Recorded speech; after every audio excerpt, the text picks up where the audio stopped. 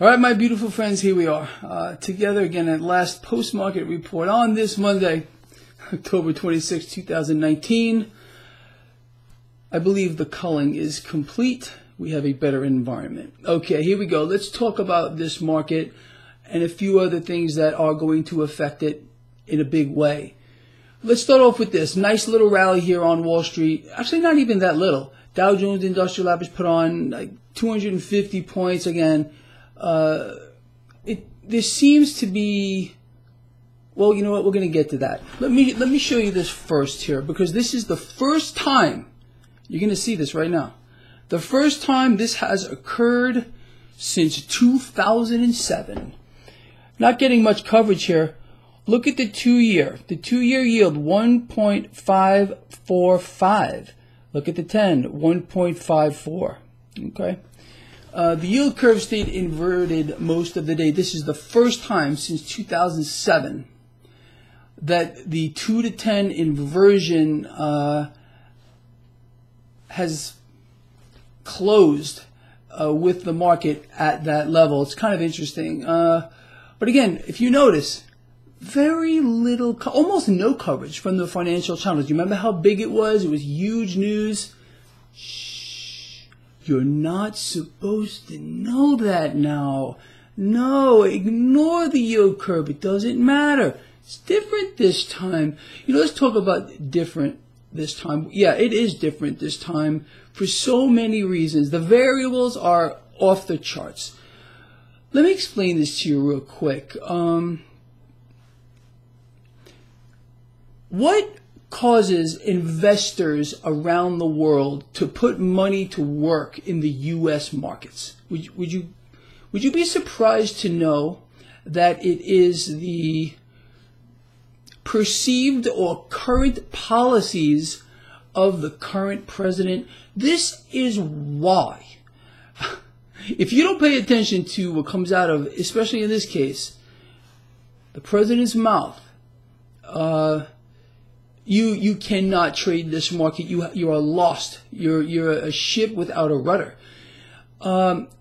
This environment is very unique. Again, we've never had a guy like this before in the White House. Policy by tweet. I mean, it's pretty incredible. Now, we need to put a few things into perspective here, and we're going to do that. Number one. What drove the markets today? What started the reversal? We all know it was apparently the president explaining that China wants to negotiate.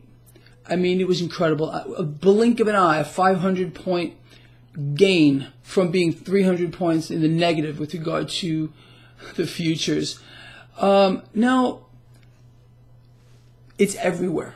And I did not know this when I did my video this morning, but China is strongly denying that anything has changed. They are denying any talks between the president or the president's representatives and China. As a matter of fact, they're saying it's ridiculous at best. This is Chinese media. So there is a discrepancy there. Now, you can deal with one discrepancy. How about two? The second discrepancy is this. Japan is denying, and do not take my word for anything I'm saying here. Japan is denying that they have agreed to the concessions that President Trump said they have. So we have China, we have Japan, both saying, hold on a second, something is wrong here. Something is very wrong here. And it's being reflected in the yield curve. Now, let me explain to you what I believe we're seeing. We're trying to see a desperate act for the president to, again, get some confidence back in this market. Like I explained to you, the market runs off confidence. The fact that we had a 2 to 10 inversion through to the close of the markets today hasn't happened since 2007. Remember that. That's a no confidence vote. And the fact that we're seeing, again, going back to what I was explaining before, business investment, cash around the world, the reason why it would go into the United States, and we're seeing this drop off, business investment is falling off of a cliff. So, and again, don't take my word for it and prove me wrong, okay? So why are businesses not wanting to put money to work? Because they have no idea. The mainstream financial channels are even calling this environment, this is the word they're using, people. Don't take my words. I'm going to steal their word. Chaotic. They're saying this is a chaotic environment. Well, why would it be chaotic? I mean, let's think about it. We have, I'm going to because we did a lot of culling here since the weekend through today, I'm going to stop with the gonzo and the gonzo tards. It's catching on, though, I have to tell you. It's out there. But I really did want to get these people out of here. I want free thinkers here, period. I want people that would verify my information and call me out when I'm wrong, okay? These are free thinkers. And I applaud you for calling me out when I do get it wrong. And that happened recently. Remember, I said the president did not say, or he ordered by order, however he said it, by decree or whatever it was, I hereby order companies to leave China. I defended the president. I said he didn't say that, but he did wrong. He did say that. You all called me out on it. Thank you very much. I appreciate it. I corrected myself, and I will correct myself again if I get any of this wrong. I pride myself on getting it right. I have to be right. It's my business. Anyway, so that's why we're seeing business investment fall off of a cliff here. This is why we're seeing the manufacturing sector literally in contraction for the first time in a decade here. Businesses don't want to invest in the United States.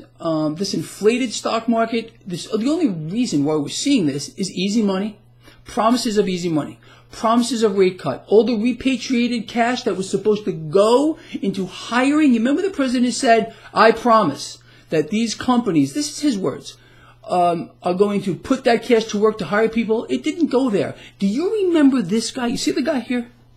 Right here? I explained to you when the president was saying those words, I mean, in the same time frame that it was not going to happen. I explained to you that cash was going to go into stock buybacks. That's exactly where it went into, and it's still happening now.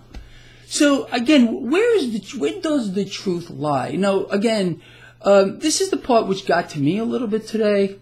So the president's sitting there explaining about how China wants to negotiate. China saying it's ridiculous. At the same time he's saying this on live television, he's pushing the narrative while it's being debunked. It was embarrassing. It was embarrassing as a U.S. citizen to see that. To see a sitting president lie as it's being covered all over the place. And he kept on going. He said this again, people, you might want to sit down. I'm not beating up the president. Verify what I said. If I got it wrong, you call me out on it, okay? The president said China wants a deal badly. Again, it's the rinse cycle. It's President Trump in the rinse cycle. I don't know. Rinse, repeat, rinse, repeat. It doesn't work. Rinse, repeat, rinse, repeat. It's pretty epic. Forgot to shut my ring off. Anyway, so that's where we are. So think about it. Businesses around the world and here in the United States, they invest in a president. They can't invest in this guy right now. And this is setting something up I want to talk about because it's chaotic. And this is not Greg Mannarino saying it. All right? Like I said, I'm going to lay off the gonzo. I'll lay off the gonzo tars. I have culled the zombies. The zombie killer has freaking won in a big way. That's who I am today. I'm also the Robin Hood of Wall Street, but you know that. So, understanding this, that there's an environment of chaos, okay? This is the financial channels explaining this. This is business leaders who don't know what to do. We have this yield curve inversion, which again, it's monumental that we just closed with a 210 inversion. And let's see if it maintained, okay? Because when I do these videos, they do them right at the market close. Oh, it got worse. Look at that. 2, 1.54, 10, 1.53. So since 2007, first time. Let me shut this ringer. Anyway, so we got that to deal with. We have politics to deal with. We really honestly do have an enormous amount of misinformation and frank lies from the president, formerly known as Gonzo. Sorry, I said I wasn't going to say it again. But anyway, but look, what does this mean? I was looking at longer term charts here, and I am certain that some of you technicians can verify what I'm about to say. And if I got it wrong, you call me out on this too. I'm looking at longer term charts earlier today, and it looks like there's like almost a free air gap coming up relatively soon down. Now, why would that play out? Again, this whole trade war thing, this is a cycle. Rinse, repeat, rinse, repeat. China's already making all these denials. Japan's denying too. But so when we find out what the truth is, the market's not going to like it. We're going to fall back, and then it'll get rinsed and repeated again. It'll be like, China really wants a good deal. Did you hear the president today praising President GXI? Help me out with the name. I don't know. So this guy goes from his enemy to now being praised by the president. Something is wrong there too. Let me explain to you. This is the art of the con. And I'm going to put that in a little light on that to you. So what he's trying to do is say, okay, look, it's been debunked. China, they called me and they want to make a deal. They want to negotiate. So to make it literally sound more believable, he's got to praise the guy. So there's the art of the con. You understand? It really works very simply, very easy. And he's trying to pull an art of the deal on you to try to get you to believe that the art of the con is real. The art of the con is treachery, in my opinion. It may actually be traitorous, in my opinion, when a sitting president has to distort the truth to such a degree, even on live television when it's being debunked. I took a nice snapshot of this if you want to see it, and I posted it on Twitter. I posted it on Facebook. I posted it on my chat room, traderschoice.net. Let me tell you something about that, okay? You want to see some of the smartest people you're ever going to meet? Smarter than me, that's the truth. You go to my chat room. These guys got it down, for the most part. Of course, there's those trolls out there, and the previously known, I'm not even going to say it. I'm not going to say it. Gonzo tards! Yeah, I did. Okay, I said it. Sorry. All right, look, I'm really going to lay off of that. We culled them. And I saw the help I got from a lot of you out here. I do read the comments, and some of them, I want to tell you, I was rolling on the floor here, laughing. Because it's funny, they personally attacked me. They were personally attacking some of you, but they got nothing. They got nothing. They're trying to back it up with facts there isn't any. But thank you for those of you that did that, and thank you for the laughter. I was like, look at this. Oh my God. Anyway. All right, so with that said, I really hope this makes sense to you, what I have explained to you, why the market rallied today. The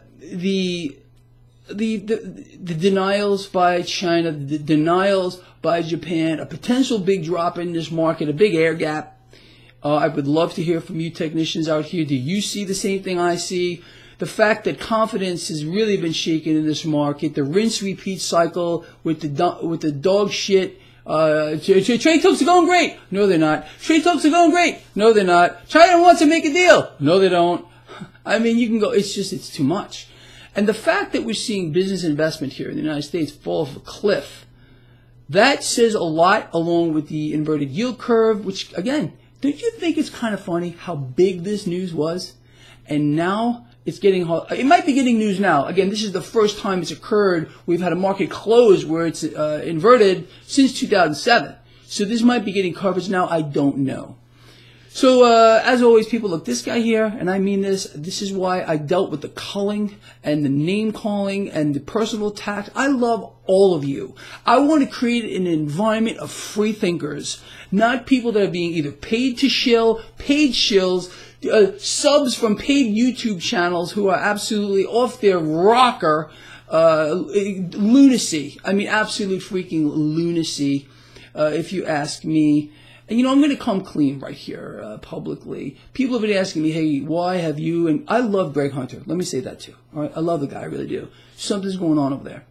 Greg had a recent interview with some guy here, and Greg firmly backs this up. I know this on a personal level. I've spoken to him on the phone about it. They believe that President Trump was sent here by God, to make a difference in the United States and in the world. I personally think that is an insult to the majesty of God. Nobody is smart enough to know what God wants or thinks. And I already thought that we had a savior. Okay, I guess maybe I'm wrong to certain people out here, but that's a whole other ballgame. I won't get into it. But I will not associate myself with guests that will appear on USA Watchdog or Greg Hunter himself in publicly, because I told Greg I would still be his friend, and I told him I love him straight out. But I will not be on a show that is proclaiming that Donald Trump has been sent here by God. You don't believe it? Go look at an interview he just did. It's pretty outrageous. Anyway, with that said, it's very disturbing to me. And I do feel a personal sense of loss here, because I did reach out to Greg after we had a little bit of a falling out, and he never got back to me, and that's okay too. Look, sometimes in life you got to cut your losses. You know what I'm saying? Especially if you're a trader, you know what I'm talking about. In any aspect of your life, at one point you got to say enough is enough. You cut those losses, and that's where I am right now. I cannot, in good conscience, appear on a show, or any show, not just his, that is going to proclaim Trump as God, or a servant of God, or a savior deity. President Trump is not a savior deity. We have had many savior deities through life. Look it up for yourself. But I can promise you that Donald Trump is not a savior deity in any way, shape, or form. He was not sent here by God. If he were, let me ask you, you a person of faith? Where do lies come from? I'm going to leave you off with that. All right, with that said, again, I love you. Please share this video. Get it out there. I will see you tomorrow.